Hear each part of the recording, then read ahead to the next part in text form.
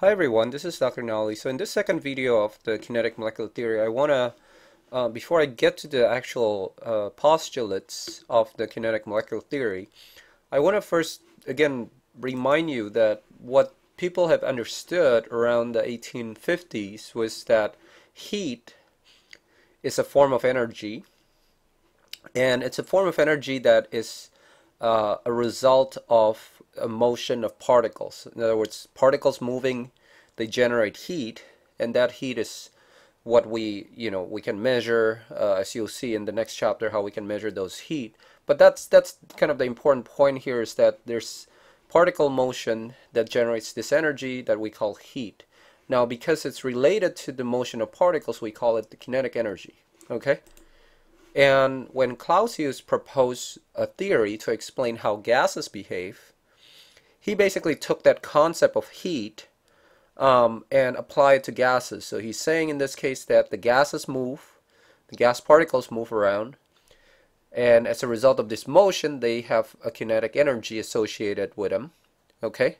And the temperature that we measure of a gas sample corresponds directly to the kinetic energy of that gas sample. Okay, so that's the part that I underlined right here, that the temperature of a gas is proportional to the kinetic energy of the gas particles that you have in that sample. Okay, that's an important idea there. That is part of the basically the postulates of the kinetic theory. Okay, so now we're actually ready to talk about the kinetic molecular theory and the ideas that are part of that theory.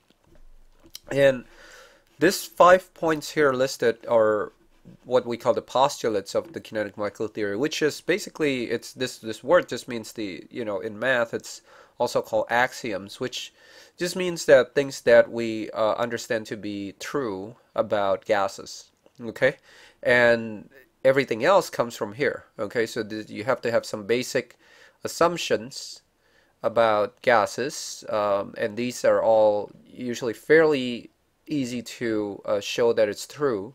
And then from here, you then go on to prove other things about gases. Okay, so the 5 different postulates are, the first one is a gas is imagined to be containing a large number of molecules that are moving around randomly. Okay, these molecules could be monoatomic like argon, xenon. They could be polyatomic like NO, carbon dioxide, and so on. The distance between the gas molecules in this particular picture is that they're really, really far away from one another. Okay, so as a result, the size of the particle itself is fairly small in comparison to the distance between the particles. So if you think about it, it's like you think about it, it's like outer space to some extent. You have a planet on one side and you have another planet, but between those two planets, there's a huge distance separating them. And the distance between the planets is a lot larger than the size of the planets themselves. So that's the way you kind of want to think about gases as well. There's a lot of empty space highlighted here. There's a lot of empty space, and the particles are really far away from each other, and they're small relative to the distance between them. This other thing to think about is that there's pretty much no intermolecular interactions. Okay, whether it's repulsive interaction or attractive interaction. Understand that these particles, obviously they're atoms or molecules. They're made out of protons and electrons, but because they're so far away from each other, they're basically assumed not to have any kind of interaction with each other. Okay, so you can kind of you can disregard the interaction, so we consider them to be negligible. The fourth postulate here is that when the gas molecules, even though they're far away from each other, sometimes they do come close enough to collide with each other, so they will hit each other, and they'll hit the walls of the container. So if you have a container, you have a balloon, you have a box where the gases are in, they're going to hit the walls of those containers. They're also going to hit each other. Okay.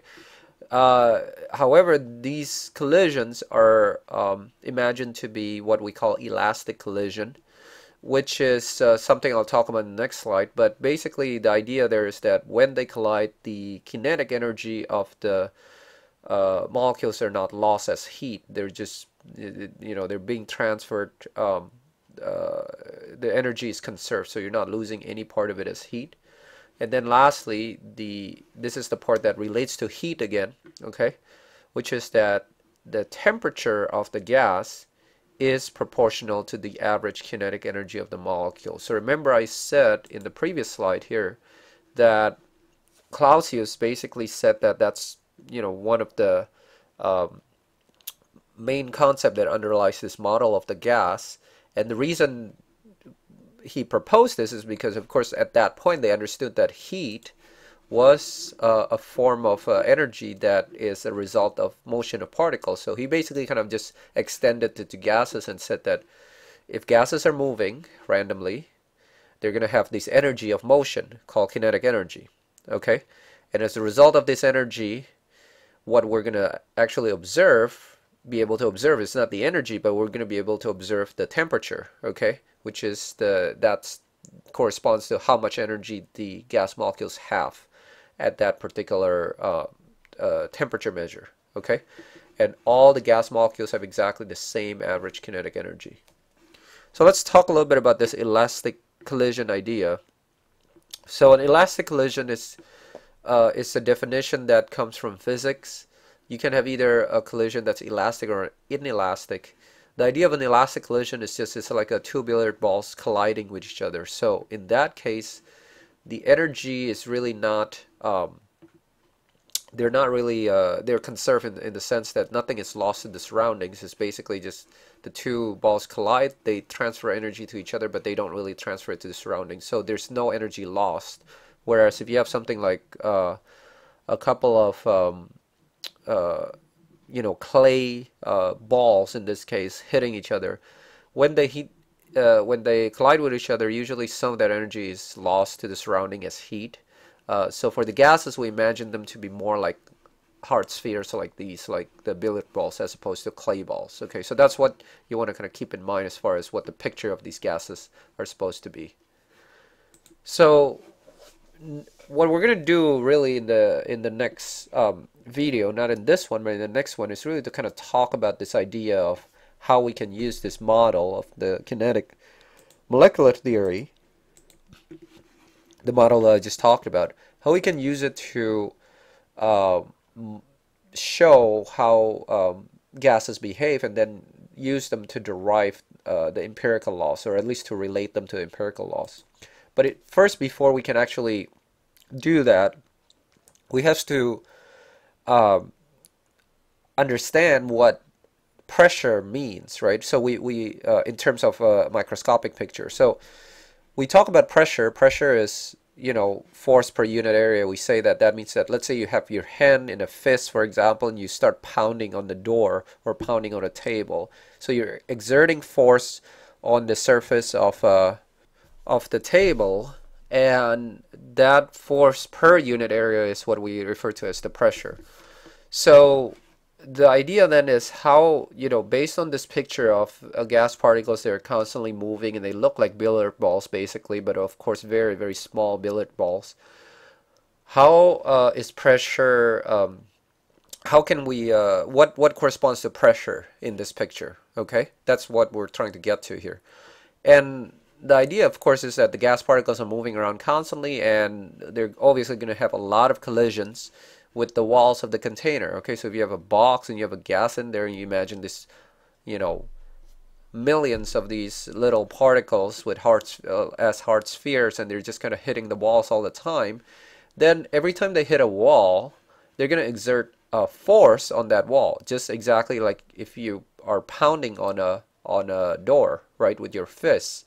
You're basically exerting force on that door surface in this case. So the particles are exerting force on the wall surface, and that's what pressure is, right? It's just the force per some surface area. Now, the total pressure that we observe, right, that we can measure, for example, with a barometer or manometer, that's just the result of all the particle wall collisions. So in other words, you have all of these collisions from all the different particles in your sample.